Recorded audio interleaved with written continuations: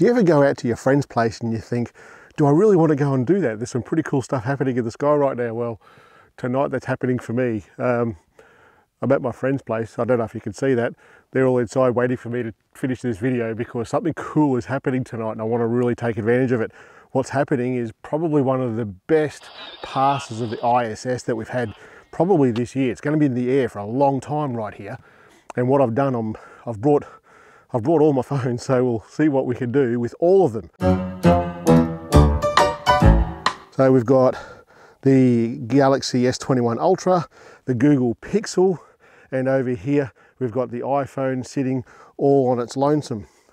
And what we're going to do is we're going to do all three phones trying to capture this ISS passover. So with the Galaxy, what we're going to do is a regular sort of astrophotography shot, but can you see that in the sky? Probably not.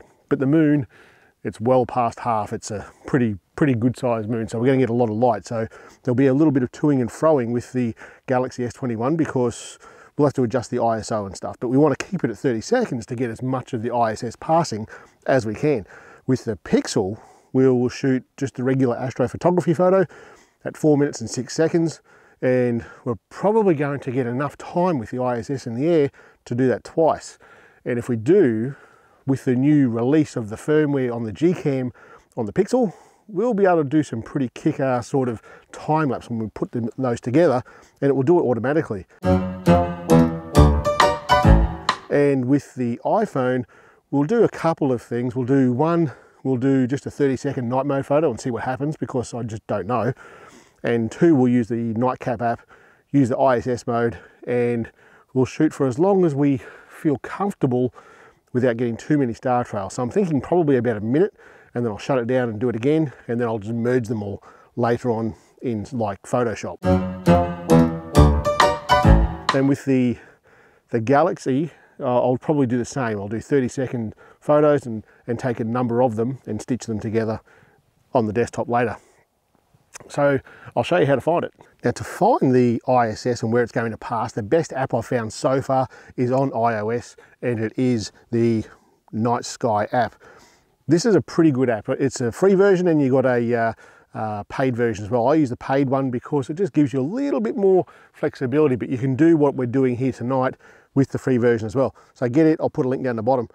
Once you're into here, I'll swipe up, go into the search, type in International Space Station, and it's going to find it for us right there on the horizon, or just below the horizon. I'll zoom in there, and that's where it is. So how this thing works, it uses the gyro and the GPS in the camera.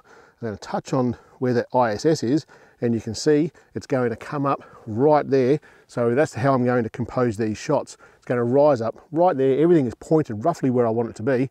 And we just wait now. You can see it's moving slowly up to the horizon. I've probably got about another 10 minutes or so, and then it'll kick off. So they're all set up. Now we just wait.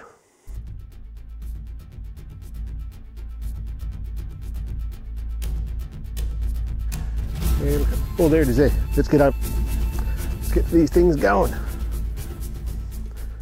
All right, the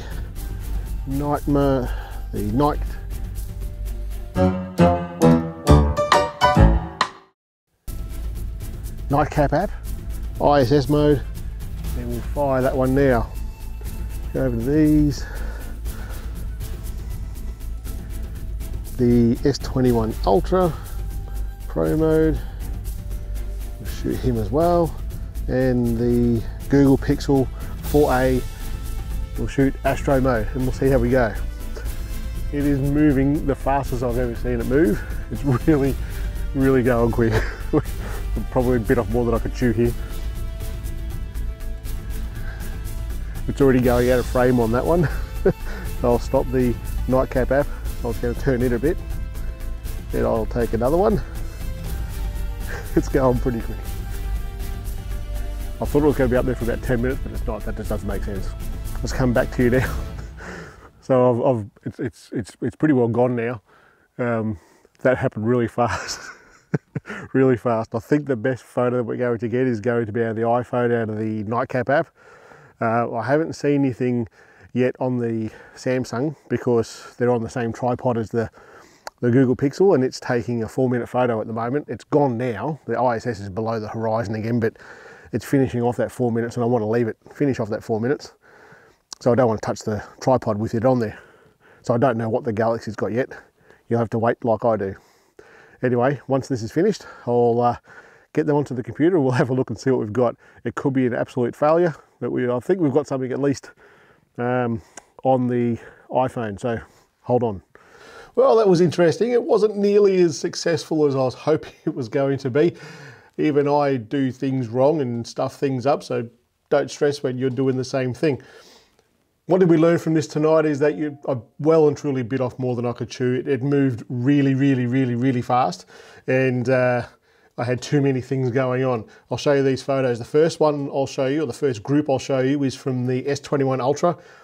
There's no denying, I absolutely love the camera on this phone. It does fantastic work. And it failed last night because the nut behind the shutter button wasn't working very well.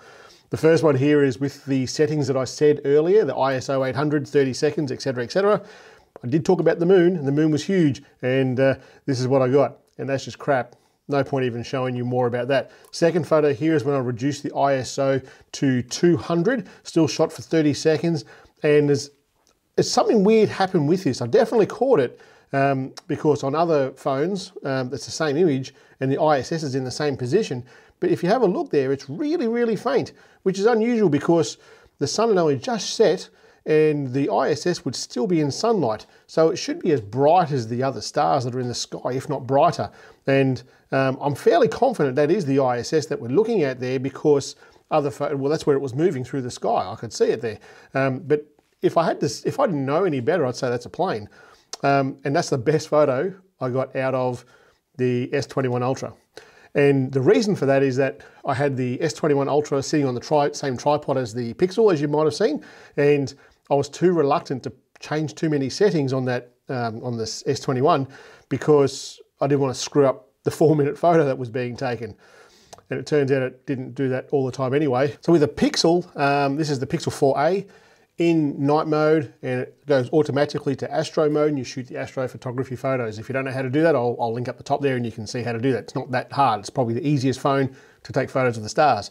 However, when there's this big bloody moon like that, I didn't realize it at the time because it was moving fast. I didn't actually let it go into astrophotography mode. I hit it too quick. I put it to night mode, and this photo here is a night mode photo.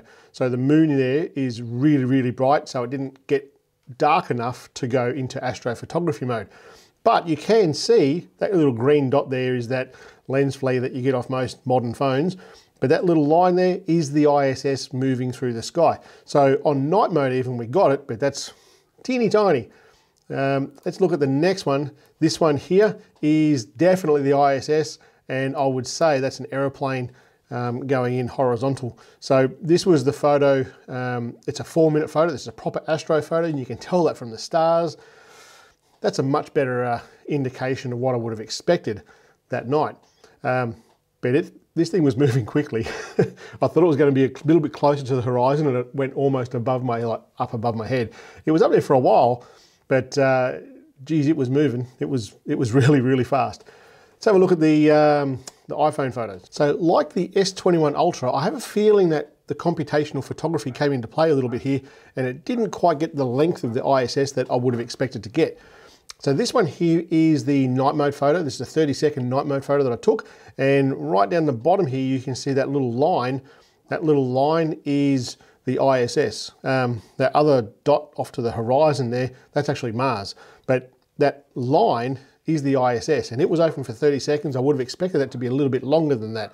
So I think that the computational photography kind of squashed it all together a little bit and didn't give us the nice line. So I'd have to say at this point that the camera app to capture the ISS is probably not that good. Let's have a look at these other ones. So these next two here are definitely the shots of the night. These are with the app, Nightcap app. So you go into Nightcap app, hit the star button, hit ISS mode, push the shutter button, let it go for as long as you want it to, hit it again to stop it, and these are the sorts of photos you'll get. So first one here is when it was on the way up, and you can see lots of star trails there because this was open for about a minute, and that's how far it traveled in a minute. That nice bright line is the ISS. The second photo here, one of them is a plane. In fact, there's one plane and probably 3 meteors in this photo, and that big bright line is the ISS coming back down. So that in the time that it took me to realize that this has got out of the frame and then turn it around to get it on the way down, that's all I got. I didn't get it all the way through the sky. It was moving so bloody fast. If I took one phone, I probably would have got something a damn sight better. But anyway, that's life. So I guess the lesson from this is don't overcomplicate things. Then don't be afraid to make a bit of fun of yourself when you do screw it up. I still had a good bit of time doing that. Friends in the house, I called them out and said, you know, come out and see this thing. It's amazing to see because it's moving so fast and nobody there had seen it before. So it was, even when you're taking photos like this and you've got friends around, absolutely point out, hey, that's the ISS moving through the sky. It'll do two things. They'll be amazed that you know this and you're going to look like a bloody legend for knowing what's up in the sky. That's it for today, guys. I'll catch you later. See ya.